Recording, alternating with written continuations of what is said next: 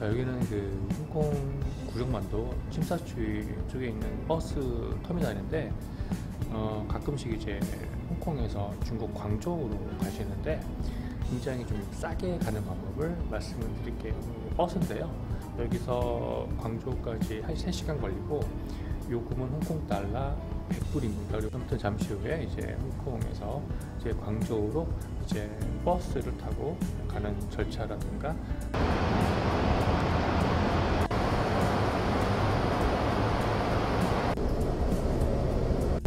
예, 지금 버스 출발을 했고요. 지금 뒤에 손님이 아무도 없습니다. 지금 아마 이게 심천을 거쳤다 가는데 아마 거기서 손님이 탈 수도 있는데 아무튼 지금은 손님이 저밖에 없습니다.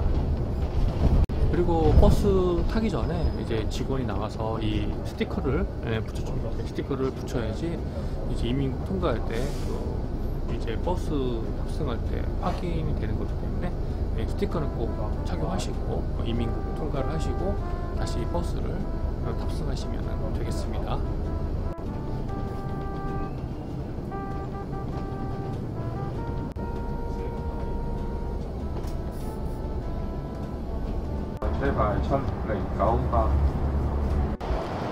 예, 저기 위에 이제 심천이라고 써 있고요. 여기를 들어가서 홍콩 이민국 출국을 하고 그리고 중국 이민국 입국한 다음에 자, 앞에 보이는 곳이 심천이고요. 저는 이제 여기 9번 탑승구로 이동을 해서 아까 탔던 버스를 이제 타려고 합니다. 화장실에 잠깐 갔다가 가겠습니다.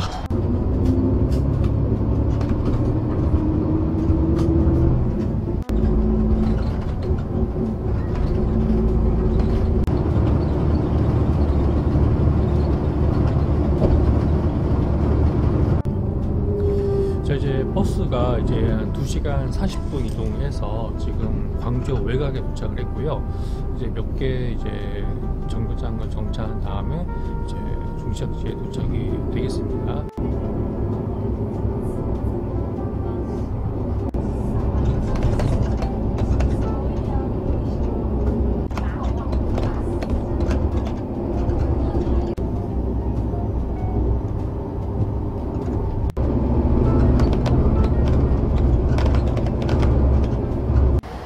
여기가 그 광저우 최종 목적지입니다. 종점이고요. 여기 호텔 앞에 위치해 있습니다.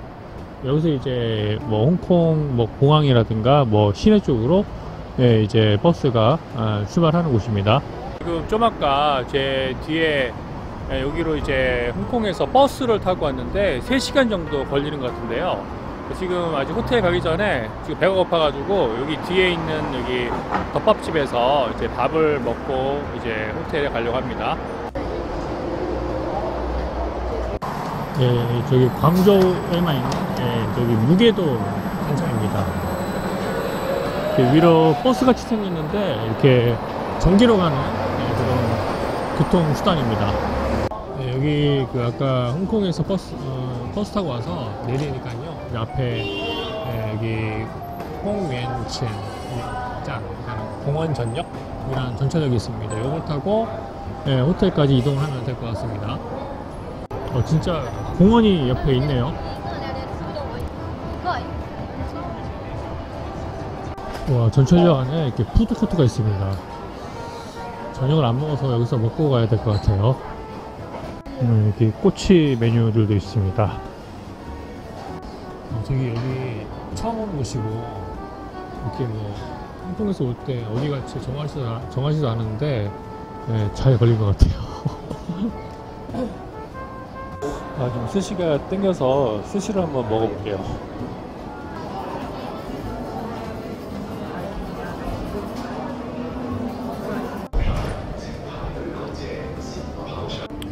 중국 지하철 다 좋은데 이제 들어갈 때 엑스레이 짐 통과를 해가지고 좀 귀찮습니다.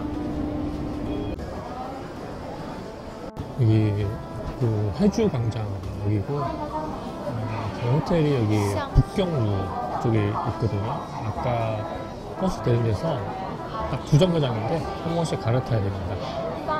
자, 여기는 광저우에 있는 그 베이징루 전철역 사거리인데요. 이렇게 앞에 보시면은 아이클럽이라고 하는 꽤 큰 규모의 쇼핑몰도 있고요. 그리고 이쪽이 A 출구 쪽인데 뒤쪽으로 좀 이제 로컬 식당들이 많은 지역입니다.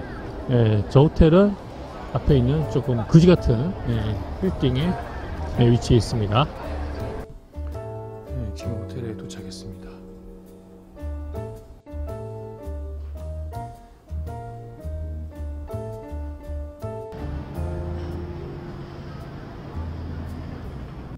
여기 지금 호텔은 좀 그지 같은데 전망은 되게 좋습니다. 앞으로 건물이 몇 개 가리긴 했는데 앞에 여기 주광도 보이고 광저우 시내가 좀 잘 보이는 것 같습니다. 뭐 방은 이렇습니다. 그게 좋진 않은데 여기랑 가깝고 전망이 좋아서 괜찮은 것 같습니다.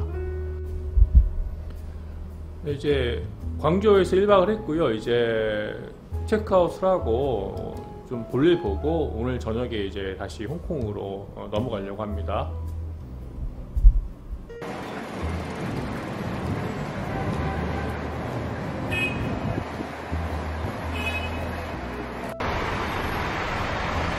여기 광저우가 꼴에 홍콩보다 조금 위에 있다고, 날씨가 그 홍콩보다는 조금 시원한 것 같습니다. 예.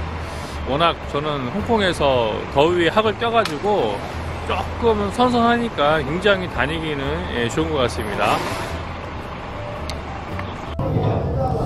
지금 광저우에 있는 공장을 가는 길인데 지금 전철만 지금 거의 2시간 타고 있는 중입니다. 광저우도 진짜 큰 것 같습니다.